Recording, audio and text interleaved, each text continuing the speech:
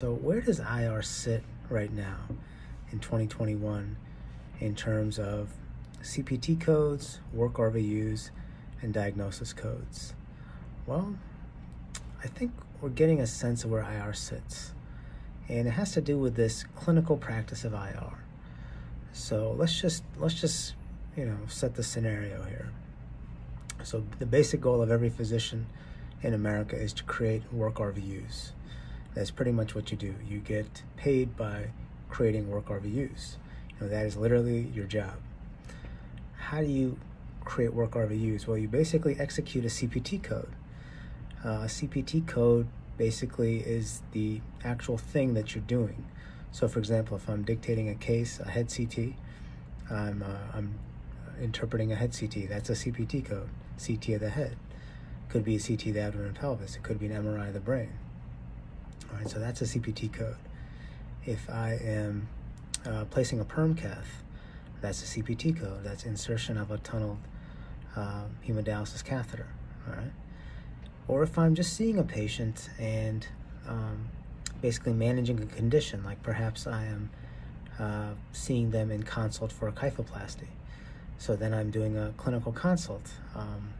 Depending on exactly what you're doing during that clinical consult and how you define that clinical, how that clinic visit goes down and how you document that, that would fit a certain CPT code in the E&M classifications, evaluation of management. So to kind of back this up, where does IR sit now? IR sits in a place where we basically have access to 3 different families of CPT codes to generate our wRVUs. And basically, as an IR physician, you have to decide which of those families you want to use in order to create your wRVUs. Traditionally, interventional radiologists have basically focused on the procedural CPT codes and the diagnostic CPT codes. But now, kind of with the clinical IR piece, we're trying to use those E&M codes. And I think it's really important to learn those codes and to execute those codes properly. Again, in an ideal situation, you're in communication with your billers, and they understand that as a radiologist, you're going to be using these codes. Now, again, that's an ideal situation. It may not be the case. You might be in a place where maybe your compensation is not really driven by wRVUs or by what CPT codes you bill out. So in that case, you may not have so much control over that, that's a good and bad thing. But again, ideally, you are talking about practicing clinical IR, and it's not just saying you're practicing clinical IR. It's not just saying you go up on the floor and see the patients. It's actually documenting a visit, a progress note, and making sure that is applicable to a certain CPT code that you are then ensuring that your billing company bills out. And that's, I think, what it truly means to be clinical IR. So now, again, there's always this idea of, what should an IR do? And I think it sort of depends on the personality of the IR.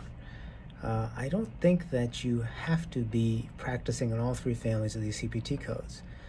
Now, something to keep in mind is, again, if you're focused on creating as many wRVUs as possible, which also means you're focused on taking care of as many patients as possible, which also means that you're focused on taking care or creating as much value or revenue as possible. All those things are the same.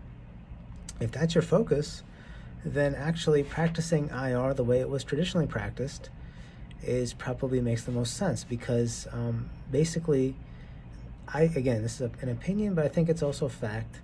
A diagnostic radiologist is in a position to create the most amount of wRVUs per hour relative to any other specialty. This is really why diagnostic radiologists are paid what they're paid. Basically, per hour, you have a very efficient system of creating wRVUs, and it would be almost impossible to rival that with as a clinician. If you have to rely on E&M codes, well, there's only so many visits you can do in an hour.